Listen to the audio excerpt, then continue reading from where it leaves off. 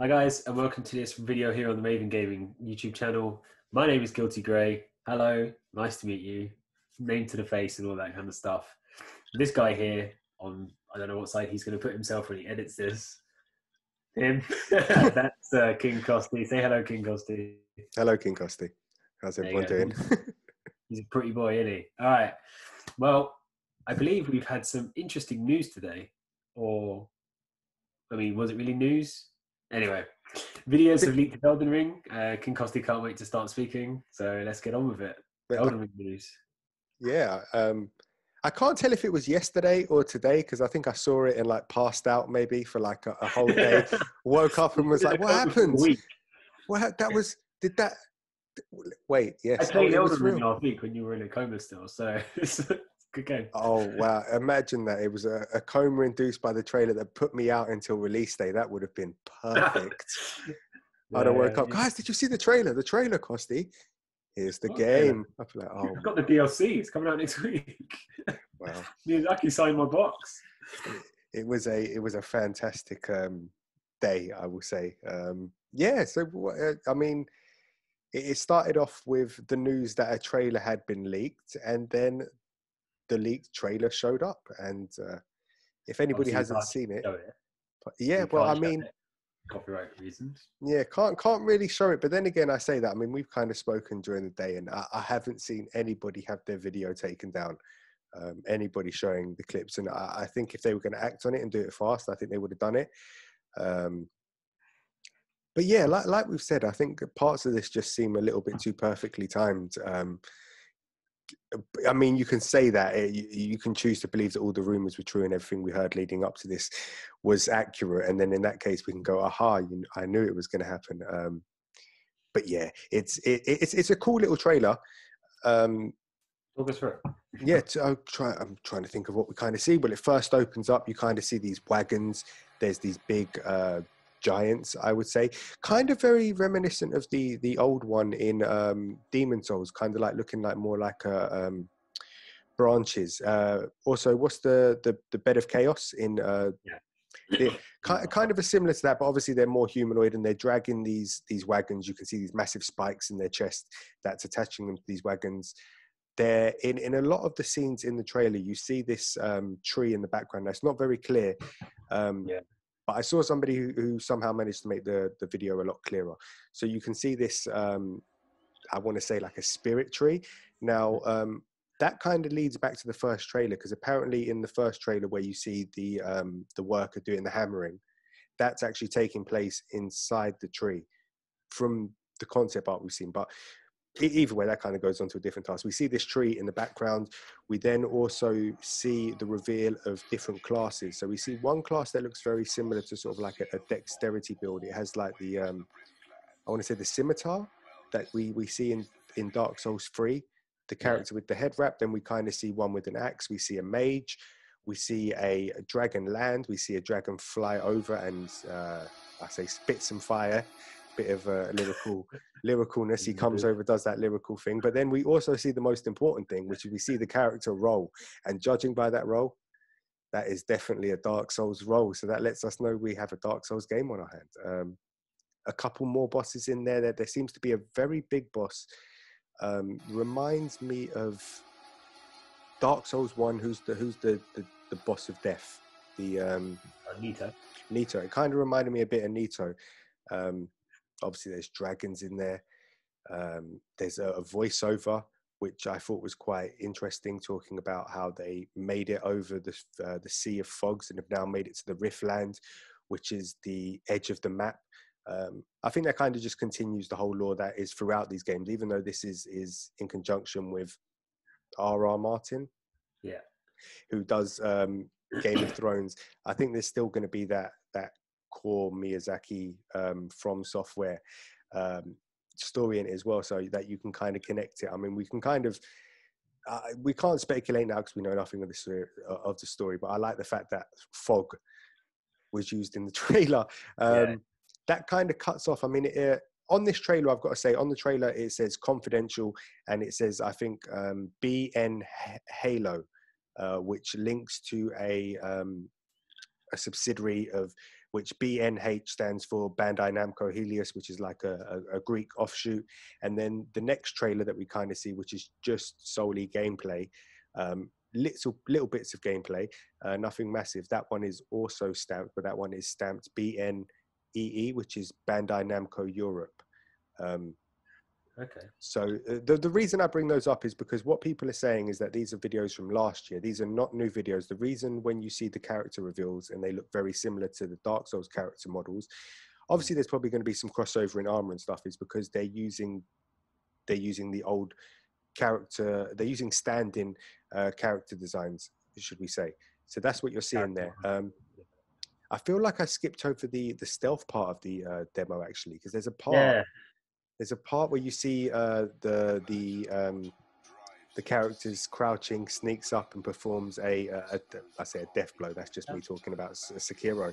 He does look like he does have kind of like a backstab death blow kind of vibe to it. It looks like he slits the guy's throat almost, which it's not something we've ever seen in the Dark Souls game.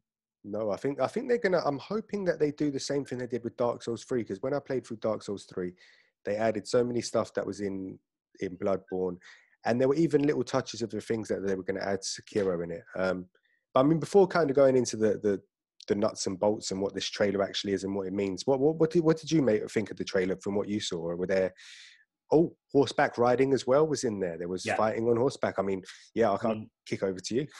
Yeah, the horseback riding and the horseback combat has been something they've been talking about quite a lot, about how this game is going to be very different from the others. You know, it's obviously an open world, and the good thing about the trailer is you can, like you said about this tree, it's kind of ever present in the background. You can always kind of see it there. It looks massive, but it also looks quite far away. What that kind of tells me is that this open world is going to be, Dark Souls has always been kind of one of those games where it's kind of a trick open world. So you have little units which can lead into corridors into little units, and the way they kind of get around that is by making large structures around you, so you can't have any draw distance. There's no sense of distance in your space, if that makes sense. You know, if you look at Dark Souls 1, you come to Firelight Shrine, you've got undead bergs on your right, and you've got the mountains on your left. You can't see any further, but it kind of gives off that image that there's more. Yeah. Even you get into Anor Londo, and if you go into Bloodborne, you go to Yharnam, it's got the buildings, and it feels massive, but it kind of hems you in, which is a pretty smart move. You know, they're not open world games; they are like hub world games. But this looks like you're going to be on wide open vistas. You know, from where you're fighting is just a massive plain that you just happen to be on, and you can see this tree in the background that's quite far. Now, obviously, that to me just indicates that it's a big open world game. You can kind of go wherever you want, and that is what they've been promising. They're promising horse riding, horseback combat, and it's all there. The only thing that, not a disappointment as such, but the only thing I would have liked to have seen it be a bit more disassociated from Dark Souls. I mean, obviously it's, you know, you had the kind of eldritch gothicness of Bloodborne, the kind of esoteric yokai filled world of Sekiro, and you had the old Eastern European medieval Dark Souls. And obviously I see that Elden Ring's kind of going in that same vein. It's going to be that medieval kind of action RPG game, so the aesthetic will seem similar, but you know, obviously this could all be because it's an old trailer, but I mean, you said it yourself, it's got a very Dark Souls fat roll look about the role. I think one of the spells you see looks very much like Great Magic Weapon, where the guy slashes and it's just a blue blade, and that is basically a Great Magic Weapon from Dark Souls. Obviously, these could just be character models they had at the time. They just put them in to kind of as placeholders to fit within the world, because the world does look slightly different. So it could be a case this is all going to be changed, and you know, here's hoping it will be. This is still early days when this is all leaked, and you know, it doesn't look exactly polished and ready for consumption. I'm hoping they go a different route. I'm hoping they make it enough of a difference for me to be like, okay, it's not just an open world Dark Souls game, which I would enjoy, but I would like to see kind of a bit more. And I have a feeling, and I could be wrong, I have a feeling that the mythology this is going to be based around is going to be quite Norse, because the imagery of that tree, right, just gives me Yggdrasil kind of like imagery. You know, he's got this world tree kind of vibe. It's right in the middle. It's big, it's glowing, and it's everything else seems to be revolving around it. And it could even be like where you're headed, your kind of goal in the end. Yeah. So if that's the case, they could obviously bring in a bit more of the Norse things that could explain a bit of the giants, and a bit of that kind of stuff. But yeah, it's good, but we want to see more, right? Yeah, it's obviously it's better than nothing, and it's more than what we had. There's a lot of things in there you said that I agree with, and I'm hoping. I mean, just to touch on those other things, people are saying this is an old trailer from last year. It was never meant to see the light of day. It was internal. There are models, characters that are stand-ins are being used. Apparently, if people are saying the graphics don't look good, I don't know how you can judge the graphics based upon the video I've seen, which I think maybe is a bit harsh. But then even that's been addressed, and they're saying that that's been updated from what it was last year. I mean, the thing that gives it away is not only the confidential stamp all over it, is the Yeah, fact that they refer to it at the end as by the people who make Dark Souls, Bloodborne, and Sekiro. And you wouldn't advertise that as if Bandai Namco were releasing a game, they wouldn't advertise that because Sekiro is Activision and Bloodborne is yeah, Sony's. So the only way you're going to do that is if you do it. That's what basically the story is coming out. This is internal for people in Europe, the stockholders, to show them what they're working on. Um, I was just happy to see it. To be fair, I like the fact that there seemed to be a lot more light. There was a lot more light in it. It seemed to be yeah, like it seemed a lot lighter. Like I think the games have not progressively gotten lighter, uh, but maybe so. I think, like I say, with next gen consoles, the thing I'm really looking forward to is the thing that really stands out with graphics now is the use of light, and I think that can help build atmosphere in games like this. Yeah, but I mean, we'll see what comes out of it. If it is an old trailer, I think it's been leaked purposely. There's parts of the trailer, like they've patched the trailer together into the bits they do have, and it seems like the last bit is missing. I don't know what the last bit may the have on estate. it. The gameplay trailer that we see, um, I'm not saying I'm looking at the timestamp, but I'm looking at the timeline on the screen because you can see it moving as the video goes along. So I'm going, okay, this is a 30-second video. Timeline started there, finishes here when it cuts off, and then the next one goes to here, and there's a bit here that's cut off. But in the gameplay one, it doesn't seem to be. It seems to be a much bigger chunk. Yeah, And I don't know how big that chunk is, but it seems to be a much bigger chunk. So I'm wondering if more will come out from there. Um, the rumor is that we're getting a trailer this month. Microsoft are adamant it's not coming at their event. yeah, that Um, but saying it's not going to be there. But they, you seem to be quite adamant that this is going to be. That's a red herring. That this is definitely going to be there. either that or they've got enough hype that they can just announce it themselves. Or there was talks there was talks that they trademarked the term Bandai Namco Next, which could be an event. It could be an event. It could be nothing, but it could Do you be an event. Yeah, I mean, I don't think they have enough to really do an event on their own. I mean, Bandai Namco are big, but they're not really known for like standing on their own 2 feet. I mean, I don't think. I think Elden Ring's big in our our community. We know being Souls like nerds. I don't know if it has the ire of the world. I don't think if everyone's eyes are on it and they're going to be as endeared to kind of log in and watch an entire display of just this. Now, the timing of this, like you said, we've got this Microsoft thing coming up. We've got someone officially saying that there's going to be an event. There's going to be something shown before. I think they said before the end of March. There's definitely going to be something shown, but then Microsoft saying it's not going to be theirs. And now we've got these leaks, and the leaks are all from, like you said, they're from different. They seem to be coming from different locations, and they seem to all be different things. So you've got the trailer and the gameplay side of things. So I can only imagine it's someone who's one is one person who's seen the trailer, and another one's someone who maybe has played an alpha build. It was just kind of a test demo. I don't know. What do you think about the timing? Do you think it's a little bit weird? I think what you said there is right. I think it's probably come from two sources, and timing wise, come on, look, people. If this is from last year, and if they wanted it to leak last year, they could have leaked it last year. We heard last year that there was a trailer circulating. I'm pretty sure at some point we covered it, but we never saw anything. Why are we seeing it now? What's happened that somebody has just gone, okay, and you know yeah, timing seems too perfect. I think they've put this out as a little bit of like maybe a morsel. Maybe there is nothing coming, but this is going to tide people over because now they've seen something. Um, Obviously, there's talks of delays because obviously it's been a year in lockdown now, and that's put a strain on the development of the game and how they've been finishing it. But then everything else we've heard is that it's close to completion, 80%, 90%. It's got a rating. I do hope it's this year, but if it is next year, I won't be mad just because how things have been over the last year with gaming. Don't need Not another going side. to talk about it. Not going to say it. 2077. Going down the same route as CD Projekt Red. We Yeah. love them too much. I doubt that would. I doubt that would be the case. I doubt it would actually be the case. They've never put out an incomplete product. And if things were incomplete or there were incomplete elements about the games, they usually just cut them out. And then somebody smarter than all of us goes, "Oh, I wonder what this file does if I open it up. Oh, it's a hidden boss." But yeah, Yeah. I'm sure there's something coming. And another thing is apparently there's this Japanese event going on, which is being held by Kadokawa, and it's sponsored by Bandai Namco. But people are saying that's really, really freaking obscure for them to to put out something there. But some people are saying, "Aha, watch out!" Yeah.